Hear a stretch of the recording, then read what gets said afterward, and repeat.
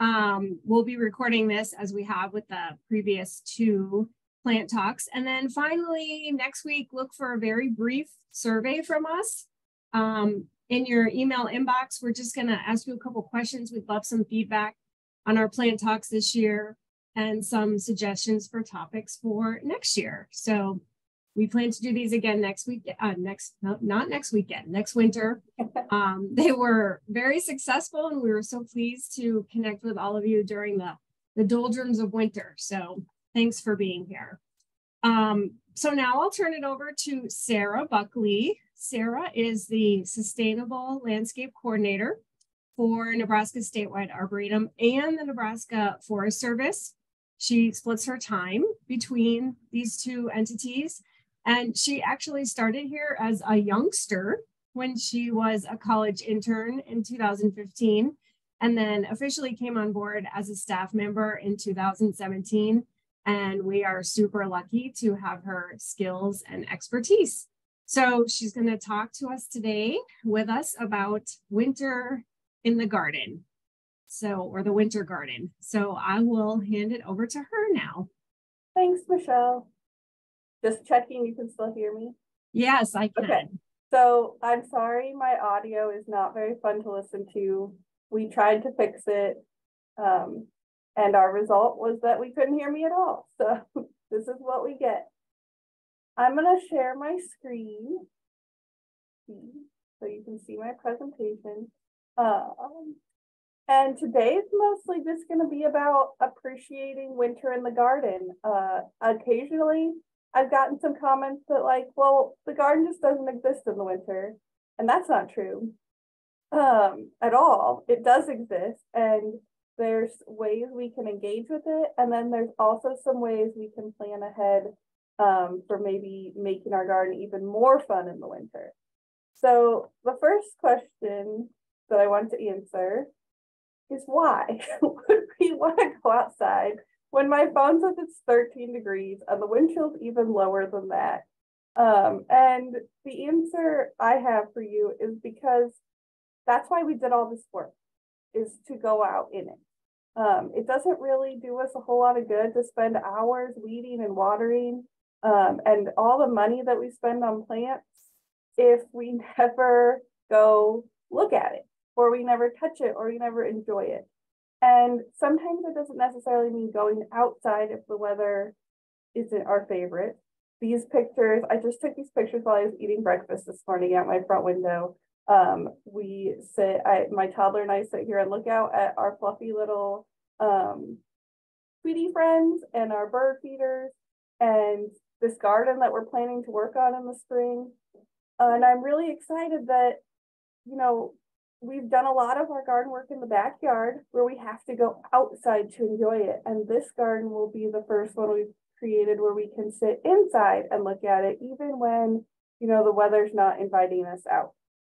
But I would challenge you that we are Nebraskans and maybe 6 degrees is too cold for a nice walk, but I don't think 25 is. I own a nice coat and a nice hat, and I might not spend as much time out there as I would on a 70-degree day, but there's not a whole lot of weather that truly stops us when we want to do something. So here's my ideas for how we can feel green when it's cold outside and it's not looking very green. We can take a walk or a hike. We can go bird watching. We can notice specific details where in the summer we're overwhelmed by so much stuff happening. In the winter, the garden really tears itself down to its bare bones, and there's a lot of details we can stop and look at. And then we can stay green with our practices. Our focus on sustainability doesn't have to end when winter starts. So we're going to start with ways to get outside, and we'll move on to some ways that we can stay inside and we can plan ahead when the weather's truly stopping us from going out. So when we're out in nature in the cold, one of the things that I notice that's different than when I'm out in the summer is that because the leaves are off the trees and the plants, and maybe we have snow cover or maybe we don't, sound moves a lot different through the landscape. So if you think about if you've ever been in the mountains in the snow, it's really interesting the sounds that you do hear and you don't hear. It's just completely different than what travels through greenery in the summer. So maybe that means that we can hear birds more. Sometimes it also means we can hear traffic a little more. But I think I've noticed that sometimes snow really changes that. It lets us hear the sounds that are close to us, our birds and animals around us, the wind in our trees, and it kind of dampens how far that sound moves. So, from my house in the summer, I can't hear the highway very well. I live in a small town where, in the winter when the trees are off the leaves, I can hear the highway sound. But as soon as it snows, some of that sound just slows down a little bit, and I can go back to hearing, what's really around me. It's not just our trees, grasses, the way that wind moves through grasses in the winter, I just think it's beautiful. It's just fun to see. I could just take pictures of wind in the grass forever. Sometimes the movement is explicit. It's, in this picture on the left, if wind blew through these grasses, we would hear it. And we would see the grasses moving. Sometimes movement is just an aesthetic or a design principle. So these grasses on the right aren't necessarily moving, but there's movement in what we're seeing. We've got these grasses swirling around each other. So there's like all sorts of different sounds and movements that we can stop and appreciate. Whereas in the summer, just think of how much sound there is. There's birds, there's other animals, there's insects, there's sprinklers and mowers, and so much happening. Sometimes it's nice in the winter to just like step back and hear a couple things. Texture stands out a lot more in the winter. I know this isn't a surprise to anyone. Any talk on appreciating the outdoors in the winter is going to talk about bark, because it's what we see the most clearly. It's just so cool to see the bark texture stand out so clearly against the snow. Whereas in the summer, we've got so much else going on in this landscape that we would have to take even more care to notice the bark. There was a tree on campus. I didn't identify it. We were walking by it the other day right after it rained, and I noticed that in the bare winter landscape, the rain on this bark just made it shine in this deep red color that was really pretty. So we've got our peely bark textures, but we've also just got our deep rugged bark textures in trees that we see all the time. I mean, how many of us walk by cottonwoods and Kentucky coffee trees constantly? And in the summer, I'm looking at the cottonwood for the pretty wind moving through its leaves and the sound that it makes. But in the winter, I mean, look at this. I could fit my hand in this crack right here. And it could be fun to take a look at this. There's a lot of insects that overwinter in these cracks. And so you could explore looking for what's using these cracks as shelter in the winter. Texture-wise, if you are leaving your leaves for the winter or you're leaving your landscape plants standing, there's so much texture to find. This is a goldenrod in a prairie restoration setting. And this is just a combination of grasses and evergreens on campus right outside our offices. And these textures are always here all summer, but in the summer, it's the color that we see. If we were looking at this left-hand picture in the summer, we'd be seeing the bright yellow pops from the goldenrod and the greens and reds from the grasses.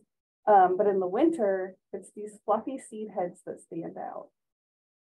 This picture on the right I picked because I think it's really interesting that in the summer, if you looked at this, you would say that the grasses were the soft texture. They'd be what you wanted to touch and pet. And the evergreens were the pokey or the spiky texture. But as soon as it's winter, those two things flip-flop. If we were to walk up to this landscape today, I would say that the grasses were the bristly, kind of sharp texture. And the evergreens were the soft part of the landscape. So we got kind of just a change in perspective from one season to another.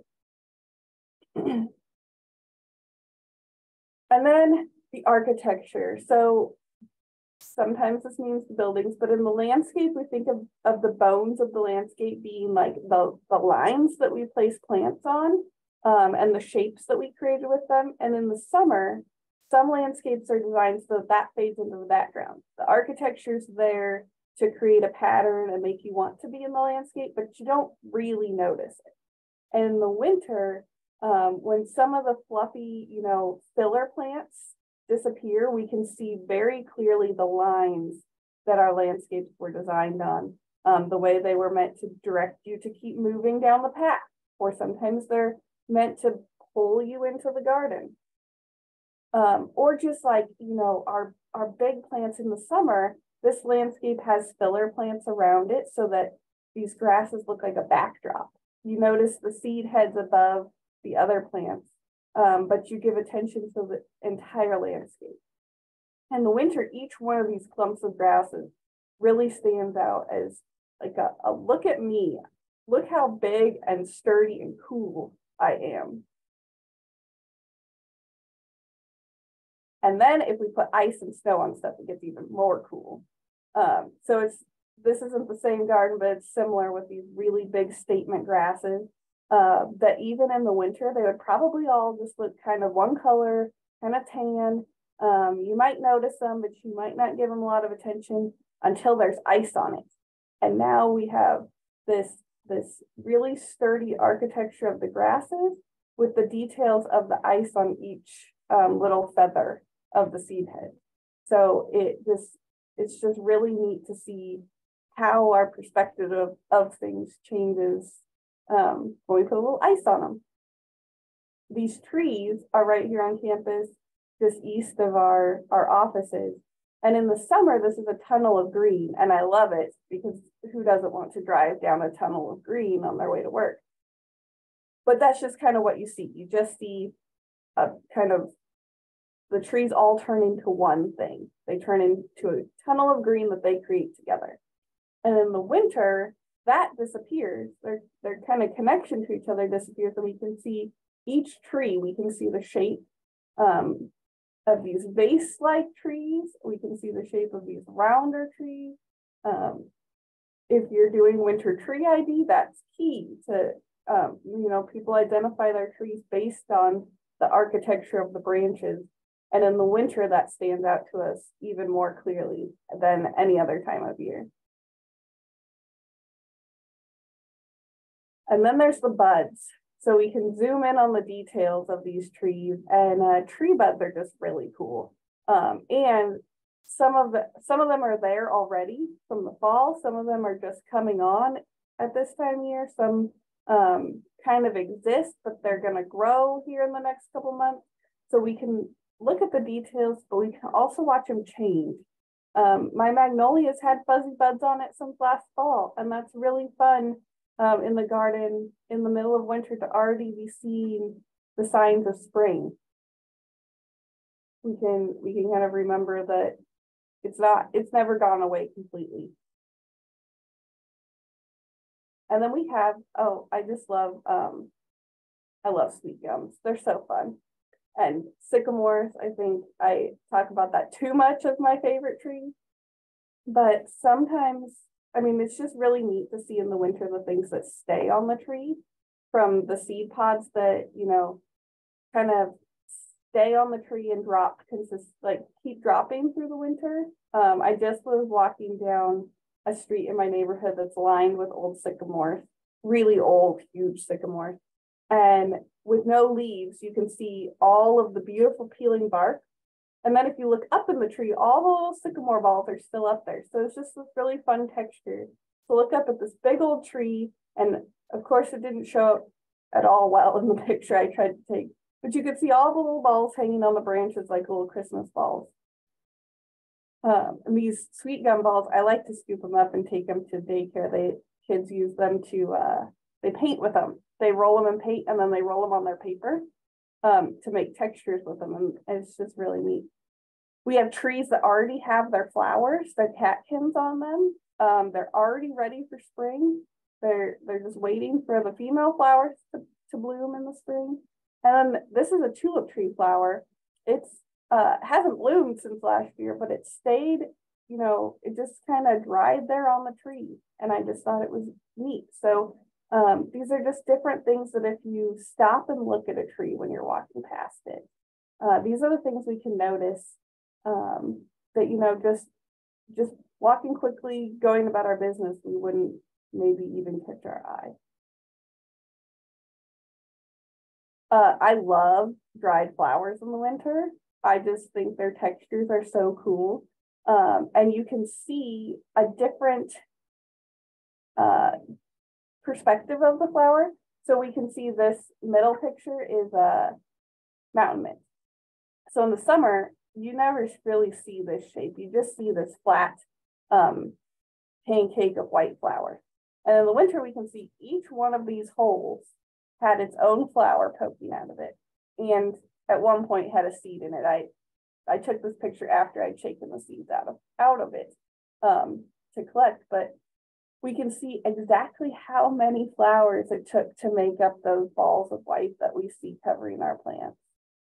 These are my alliums that I left standing, and you can see all the little black seeds in them. I may regret this in the spring when I have baby onions coming up everywhere, but right now, I just love walking past the color contrast of these dark black seeds and the brown flowers. It left something standing in my garden to look at. And then this was ironweed. So in the center here is a puff of purple. These are the actual flowers. And these little petals around it, you don't even see at all in the summer. But in the winter, they look like little daisies. So I did consider cutting this for a dried arrangement. I think that these that combined with maybe some dried grasses or something, there's not a lot of color to them, but it's just a neat shape. And then these are all goldenrods. So I wanted to show how in the summer, you know, people will say, how can you tell? I mean, they're all goldenrods. They're just goldenrods. I can't tell the difference. If you grow them and you pay enough attention to them, you start to notice the subtle differences. But in the summer, the green and the bright yellow is still the overwhelming part that you see. And in the winter, when that fades away and we just are left with the seed heads, we can see the species differences just a little bit more. So we have like a Wichita Mountains goldenrod. I'm not sure what this one is. I know that this one is sweet goldenrod because it's from my backyard. And we can see, you know, the differences within a genus, how those flowers are different. Colors come from a lot of different places in the landscape in the winter. I've spent a lot of time talking about things that are brown and red, but we have all sorts of things that hold their berries into the winter, like our holly bushes. We've got dogwoods with their bright red twigs. And then, of course, everyone thinks of evergreens as being the green in the winter. But who would have thought that I could pull all winter pictures and come up with that colorful of a slide? And they get a little more snow. Snowberries are white, so they're still, you know, they stay on the bush. Maybe we don't notice them as much, but they're still a different color. This is a burning bush, and I'm not sure what this one is, but sometimes our color comes from the you know, fruits that are left. And sometimes the color is brown. Sometimes it's the shades of brown. I kind of give my husband a hard time because he says his favorite color is brown. I'm like, okay. Like my favorite colors are blue and green. I like bright colors, but there's a lot of different color browns. And it doesn't show up very well. I was really kind of disappointed in this picture because my camera kind of blurred them together. There's like 100 browns in this picture. And, you know, we've got deep browns with a sturdy texture in these senna seeds. We've got little blue stem turning red. If you drive out west, the colors get even more vibrant in the grasses, even as they dry. The little blue stems are just brilliant red. And prairie drop seed has its own colors compared to switch grasses. And I never, until pretty recently, I didn't appreciate the difference that shades of brown can be. And that brown is maybe thought of sometimes as the absence of color in the garden, but it is a color itself. And then there's the surprise colors. So these pictures are all from my yard, from different places where I found green still existing in my landscape. I've got sedges that stayed evergreen here. Actually, just kicked these leaves up. And there's some winter creeper that is not my favorite plant, but it was bright lime green still underneath of those leaves, had kept it protected. This is some fox sedge that has stayed really deep green in the backyard. And then this is a geranium, a hardy geranium that in the leaves it's up against the side of my house. And it's just protected by those leaves, and it stayed really green. So it's really not all gone. We just maybe have to look. And then I could spend hours and days taking pictures of ice on things. That's what I called my album, pictures of ice on things, because it's just pretty, and it's just changes what you see of the texture. Sometimes it shows you a texture you didn't know was there, or it just gives you some contrast to appreciate it more. But yeah, pictures of ice on things are just lovely. You know, we can get water droplets that froze. We can get, you know, frost crusted seed heads. We can focus in on each droplet, or we can zoom out and see the whole texture of the plant. We can see what happens in an ice storm. I thought these little Rebecca ice balls were just the funniest things. We can get little snow hats on our seed heads. This picture is just beautiful. I did not take this picture with the water droplets on the grasses, but that is just really neat. It looks like rain or dew that froze into these little water droplets. And maybe you wouldn't even, without the droplets to point them out, notice these really thin little, you know, strands of the grass, but once they're lined with the little water droplets, they stand out.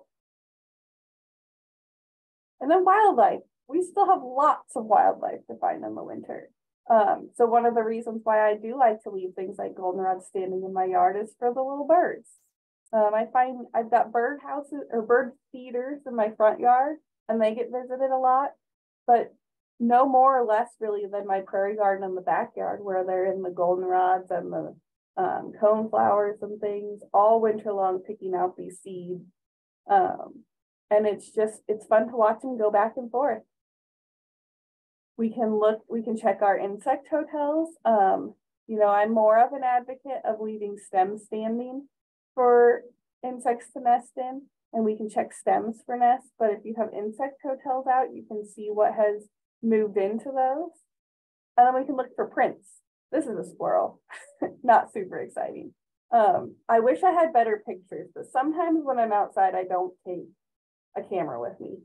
Maybe because I don't like to be cold and take my gloves off, but sometimes I just want to appreciate what I'm doing. And a really neat thing to do is just to look for animal tracks and see who's visiting. Maybe animals are visiting that without the snow to give you evidence. In the summer, they're still coming and going from your yard, but you may not happen to see them. We have a fox that visits our yard a lot. And I'm sure he visits just as much in the summer, but in the winter, I can see him stand out against the snow, and I can see his little tracks. I see how many cats come and go from our yard, probably hanging out under my bird feeders. And then I do want to offer this thought, is that a lot of people are coming to the Nebraska Statewide Arboretum to learn how to garden better with nature, that we're making sure our gardens aren't just pleasing to us, but they're ecologically responsible. And those practices don't end when we're done weeding. They don't end just because it's no longer time to spray herbicide. There's lots of things that we do in the winter that, you know, maybe we need to keep in mind some of our summer goals. And so one of those is de-icers. I have a lot of times advised people that the reason their plants aren't doing well right along the side of their driveway is because that's where they sprinkle road salt, and then that's where the melting snow moves the salt right into their garden. We end up with really, really salty soils. The reason why it's really hard to plant right along the street if you're trying to plant landscape plants around your mailbox. You know, our road salts can play a big part in our soil health. So there's places we have to use them. I'm not going to sacrifice, you know, safety of people visiting my house for the sake of a plant I want to grow. But I don't have to use de-icers everywhere. And sometimes sand or sawdust is just as effective of a solution. We can also, I know I'm not a big snow scooper, but my husband is very big on scooping the snow before I drive over it or before it has a chance to turn into ice that we have to deal with. Using our remote starts responsibly. Do we need to warm the car up when it's 25 degrees, or maybe we can tough that one out and just use our remote start when it's 6 degrees? I did use mine this morning. I'm sure many people did. I wasn't that tough. Make sure we winterize our hoses and our irrigation systems. In the spring, you know, nobody wants to get that surprise water bill when they find out that they did not unhook their irrigation system and it busts, and now we have water leaking into our yard. Now, not only have we wasted water, but we have lots more problems. So make sure we winterize our watering system. And then a fun one, especially if you're looking for ways to spend time inside, is that we can make microwavable or use rechargeable hand warmer. I love a hand warmer stuck in my pocket or inside my coat. But if we think about what those hand warmers that we shake, what's got to be in those to make them hot, you know, rice in the microwave does just as good of a job. So maybe that's a craft that we can include in our how to stay green while we're sitting inside on a bad day. Okay, so that was outside. Let's move on to how to feel green when we can't go outside, when it's just too cold, it's bad weather, or we just don't want to go out in the cold. We can read books. We've done a lot.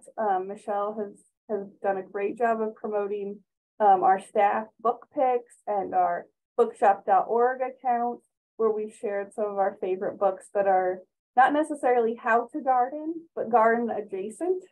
Books that help us still feel the things that we feel when we're spending time in our garden. I know a couple favorites for me is like Anne of Green Gables.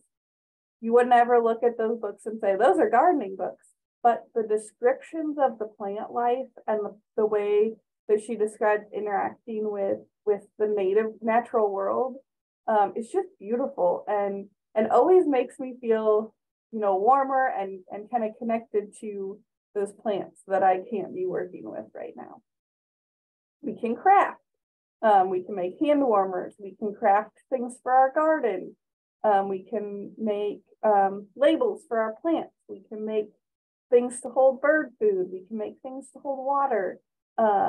We can do all sorts of things. Maybe it's even crafts that just remind us of the garden.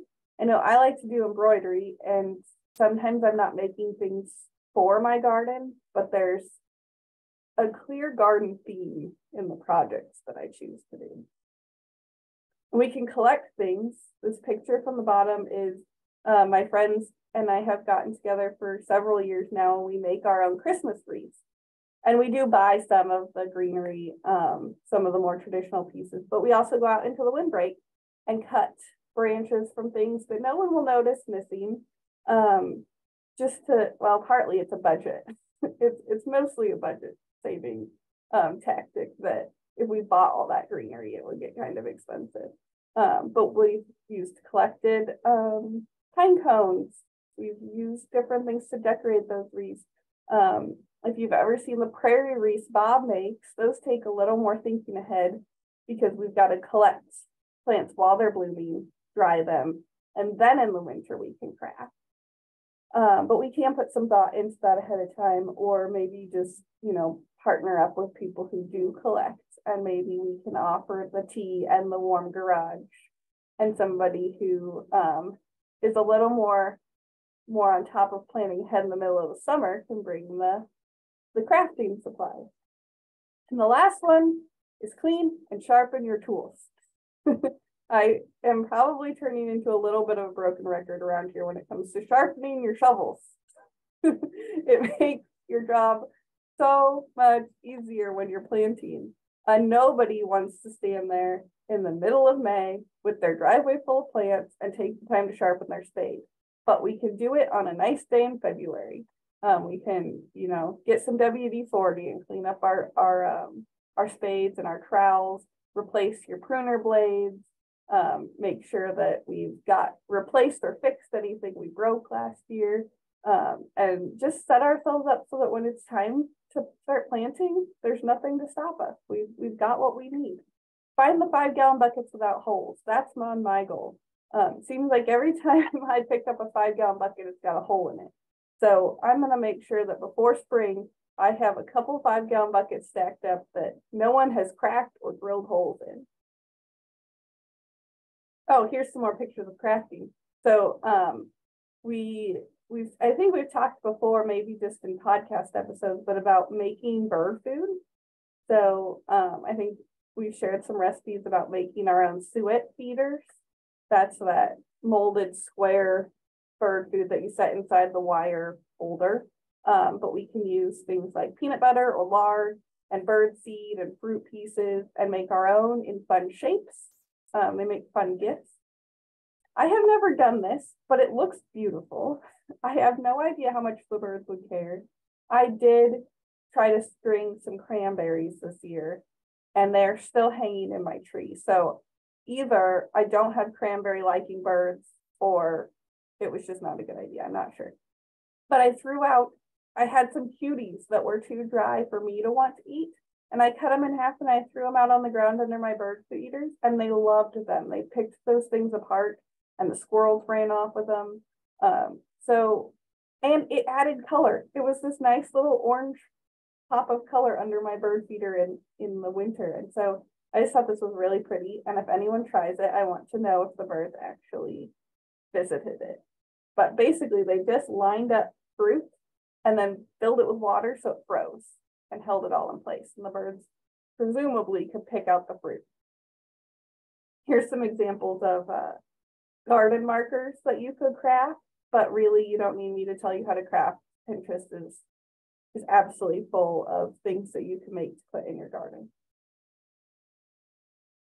Here's some of the collections we have around the office of things that we've brought in from the outdoors. These are 2 dried arrangements that I have.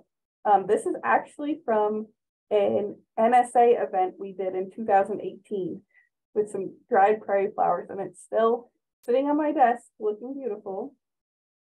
This is a branch of ponderosa pine from my in-laws out west with funny little tufts of moss on it that I just liked, and it makes me smile when I look at it. I have it right here. That's really neat. And this is Toby's office. He's got the collection. If you need bugs or mushrooms or bark or bird's nests, you can find it.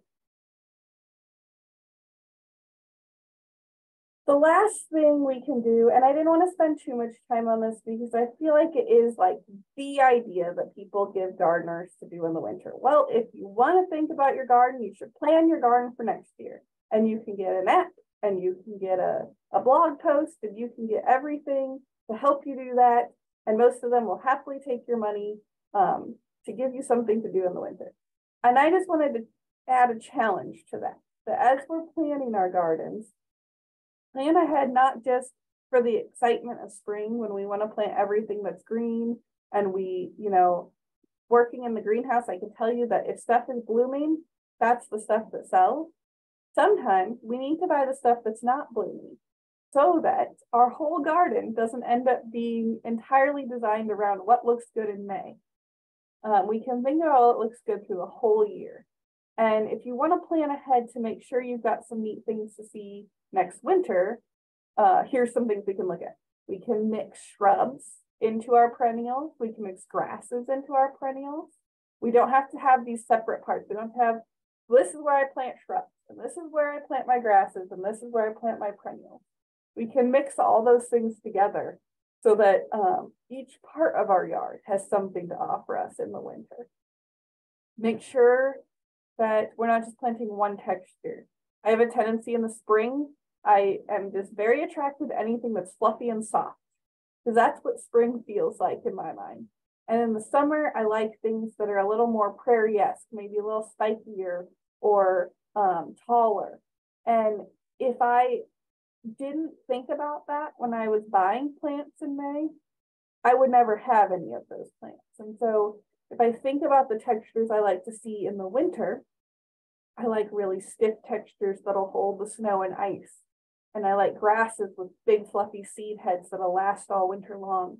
And I like shrubs that hold some berries or some leaves so that there's something to look at and something for my birds to sit in. And we can think about the wildlife too. What will pull the wildlife into our yard? Making sure we use prairie plants that provide seeds that turn into food for them. Making sure that we have, shrubs that don't just produce berries to eat in the spring, but we have some of the shrubs that produce berries that ripen and last into the winter. And then we can think about those collections we talked about. What would you like to collect and use? Do you want to start doing grass arrangements? If so, make sure, we plant a variety of grasses with different seed heads. Do we like pine cones? Do we like evergreen plants? What do we like to use? Every year I add more herbs, and I think that this is the year I'm going to stop. Who needs these many herbs? But I dry those, and every winter about this time of year, I'm like, man, I really wish I'd taken the time to dry a few more herbs because they're just better than the grocery store ones. So I do dedicate a significant amount of space to herbs because it's what I like to use. That's the end of my pictures. So I just wanted to share all the different ways that you can connect with us. The list is getting kind of long. So we've got these plant talks that we'll take a break with here for a little bit. But we have a podcast through our Bloombox program that's hosted by me and Hannah that runs all year long. Michelle does an excellent job with Facebook and Instagram, keeping you all up to date on either thought-provoking things or tips or educational opportunities. We do have a Pinterest. We have a Pinterest for the Arboretum, and we also have a Pinterest for Bloombox. And we try to keep them kind of different so that you're not seeing the same content. We're really working on our YouTube lately. That's where this talk will end up being hosted. And then you can always email us. And of course, plantnebraska.org is the umbrella where you can find all of these things. So thank you for spending some time looking at pretty winter pictures with me. Thanks, Sarah. So a couple of things I took away. There's so much in there. But one, just that there's so much to see in winter and we sort of overlook it. I do. Yeah. I'm kind of a winter complainer and I say like, oh, it's like so brown and gray and ugly, but it's not. You just have to look a little more closely. Yeah. And I think winter helps us sort of tune into our senses even more because it kind of forces us to work a little bit harder, but there's so much beauty and interest in the winter landscape. So thank you for reminding us to take time to enjoy winter. I told you yesterday that I was really glad the weather shifted because this talk would have been really boring if it was still 55 degrees outside. I know. We keep thinking winter's over. It's not. Yeah. Thank you to the weather for cooperating, but I feel bad for everybody who's buried in snow right now. Hopefully they're appreciating it. The other thing that really resonated with me was the importance of leaving when we can our leaves and our stems and our seed heads, because not only do they provide visual interest for us, but they provide habitat, like you said, for insects, food for birds. And there's just a lot of good reasons for leaving that kind of all that stuff around in your backyard in the winter. Yeah, I'm just going to go through and address a couple comments you gave me a chance to read. Yeah, there's some in there. Yeah, Melissa, I see your comment from LES and I will email you. I copied your email. Thank you to other people saying their cranberry strings were a bust. I was really bummed about that. I have a 3-year-old and we had so much fun stringing that. And I ended up sneaking outside and taking it down because the birds weren't eating it. Yeah, mine is still just lying on the ground in my front yard, like moldering into the earth at this point. So nobody liked it, not even the squirrels, which kind of really. It must have just been not a cranberry eating year. I guess. I do always, when we talk about that, I like to point out to make sure that we're using like cotton string, especially because of this problem. That if we use like polyester or something, it becomes a hazard to a lot of the animals. Good point. Roth, thank you for pointing out Ohio State bee lab courses. They have, I listen to those all the time. They have some amazing free education that you can listen into. Yeah.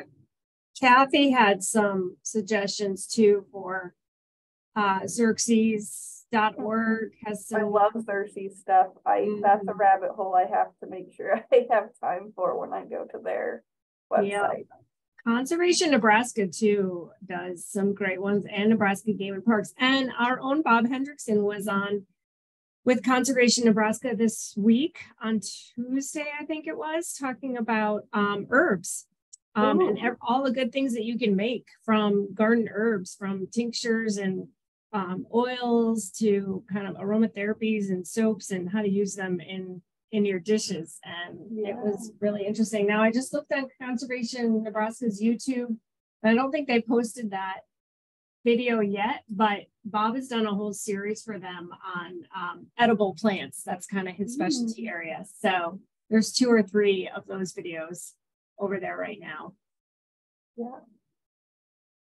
Well, thank you, everyone. I hope you stay warm. And if any of you are in parts of the state that got more snow, I hope it's at least a little enjoyable. Yeah, we'll get there. We'll get to spring soon. But yeah, thank you guys for coming by. And we will send out this recording.